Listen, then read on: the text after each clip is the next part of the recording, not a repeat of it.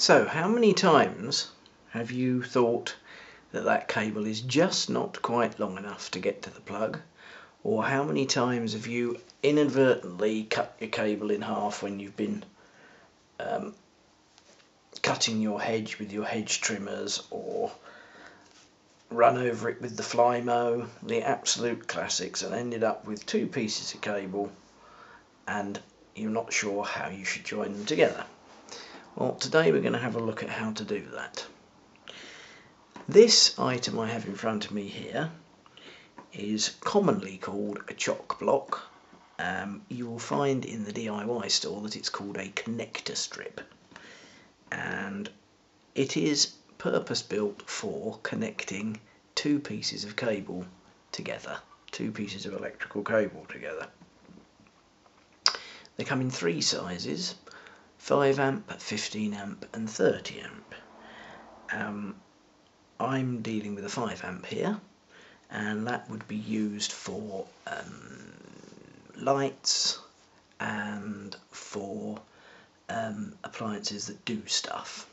So things like the mixer in your kitchen or your hedge trimmer, as I mentioned before, those sort of things, doing things for television, say, video recorders, that sort of stuff.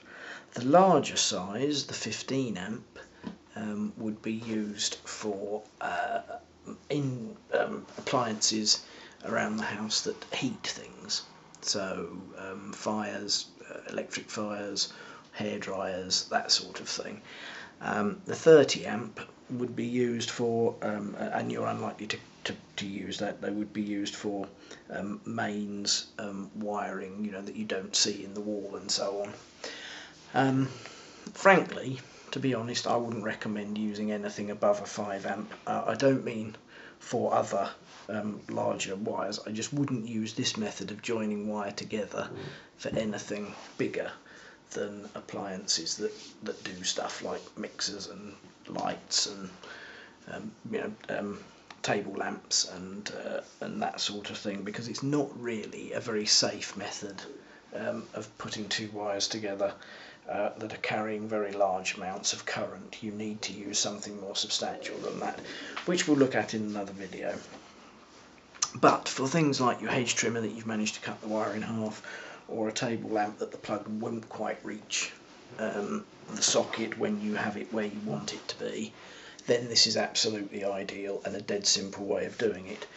You can see this is a plastic device. It's got screws in the top here. You can see, I get my screwdriver, that an electrical screwdriver fits in there perfectly, and if I turn it on its end, you will see that there are holes in here where the wire goes in, and you just screw the screw down to clamp the wire, and you can quite easily see that you would put the wires of one side of the flex in this side and the corresponding wires in the other side. Now they come in strips, as you can see, and you can very easily cut them to correspond to the number of wires you want. Some wires for table lamps and so on only have a positive and a negative, so you would only need two portions of this connector strip. If you have an earth wire as well, then you will need 3 pieces. Okay, so I'm going to demonstrate it with 3 pieces, and what you'll need to do this is you'll need an electrical screwdriver, you will need a pair of wire cutters. Let me just zoom out a moment so as you can see all these instruments. There we go. So you will need your chock block or your connector strip, you will need an electrical screwdriver, a pair of wire strippers. As I said in my other video, I recommend you buy a set of those. They're very cheap, a few pounds, from any DIY store. They're absolutely marvellous, a versatile tool. They do all sorts of different things. And you'll need a craft knife, and you also want some insulating tape, which is available at any decent DIY store as well. And so, how do we go about doing this? Well, I've got a piece of wire here. This is a continuous piece of wire, if you can see there. But I'm just going to connect both ends, imagining that one went off to your lamp and the other one went off to the plug at the other end. Okay, so the first thing we need to do is we need to strip this wire. Let me zoom back in a little bit more so you can see that better. Okay, so the first thing we need to do is we need to strip this wire to expose the flex, and for that we use the craft knife, and you need to very carefully just cut, don't cut right through the wire, just score this so as you just try and get through the white outer portion of the insulation, the sleeve that is the outer insulation of the wire, and cut that down about 3 centimetres, 3 or 4 centimetres. Okay, being careful not to cut your finger at the same time. Then you want to pare that back using your fingernails and expose the wires that are inside. As I said, I've got a positive and a negative and an earth. The positive is the brown, negative is the blue, and the green and yellow is the earth. Okay, so now that they're exposed, we now need to trim off this white part. Okay, trim off the outer insulation. There. And what we're left with then is the 3 wires. Now check in the process of taking this piece of outer insulation off that you haven't actually cut through any of the insulation on the 3 inner wires. If you have, I'm afraid you need to start again, chop it off and do the whole process again. It's a bit of an art learning how to get that outer sleeve off, but it'll soon come to you. So now you have those 3, what you need to do is you now need to expose the copper wire that's inside. Okay, so getting your wire strippers, and on the handle part of the wire strippers you will see that there are jaws here for stripping wire, and they will be marked from 6 mil down to 0.75 of a mil. You want the 1 mil hole for this type of flexible cable, and you place the wire inside the jaws, close the jaws about a centimetre, centimetre and a half sticking out, and pull, and there you have the exposed copper wire. Then you just want to twist that, okay, twist that up in your fingers, and then just fold it in half. There you are. So you're left with a nice, there you are, I can show that on the camera, you're left with a nice piece of copper there, nice and fat, doubled over, ready for you to stick in the connector strip. Okay, now we need to do that for all the other remaining 2 wires on here, and the remaining wires, the 3 on the other end of the piece of cable that you want to join up, and I will go away and do that, and I will come back when it's done. Okay, so here we are again, back with all our wires stripped. You can see all 6 of the wires now are have nicely presented ends to them that are ready to go into the connector strip.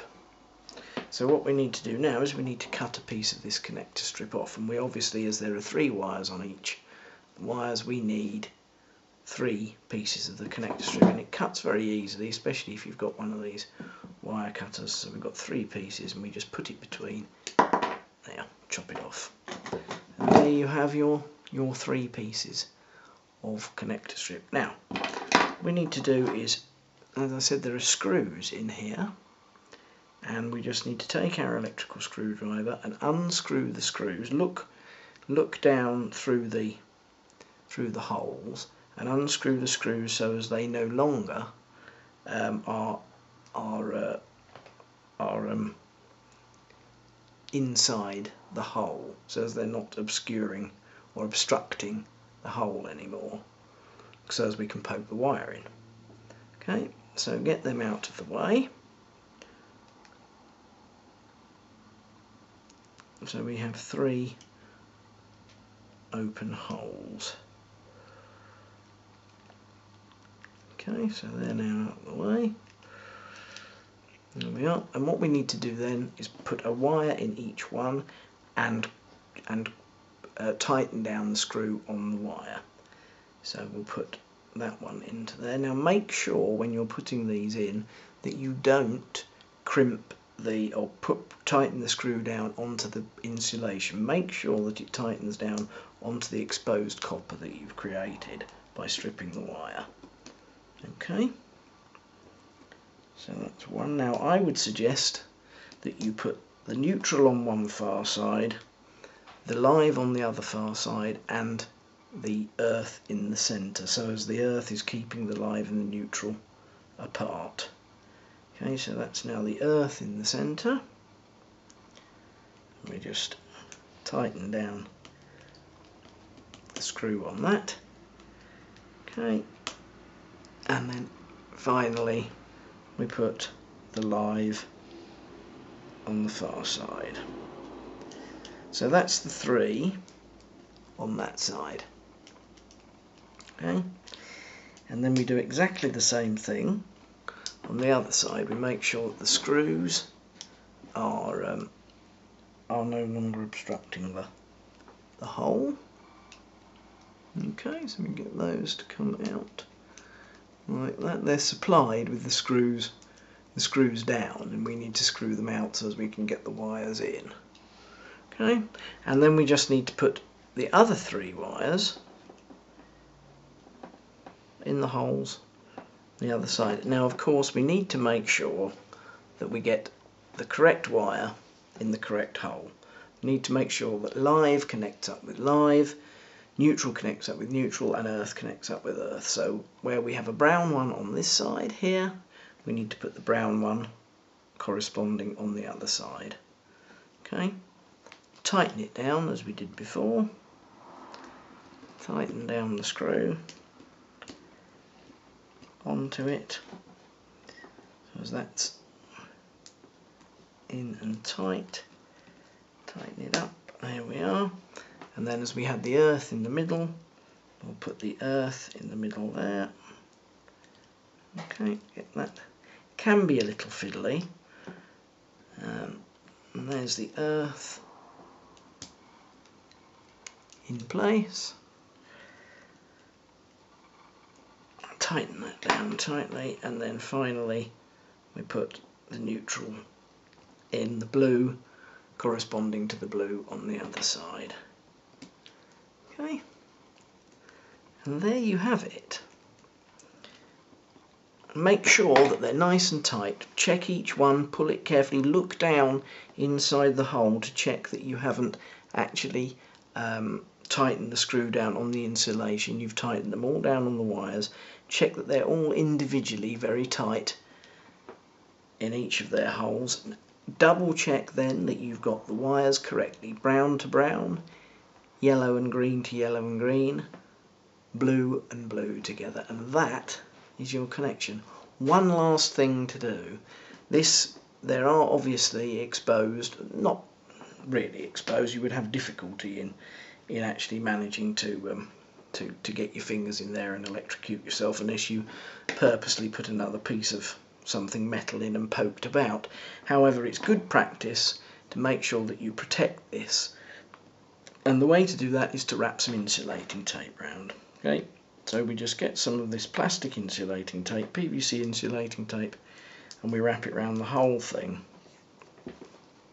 Okay, just wrap it round so as it protects the whole thing from any, especially if you have children around, from any inquisitive hands poking about.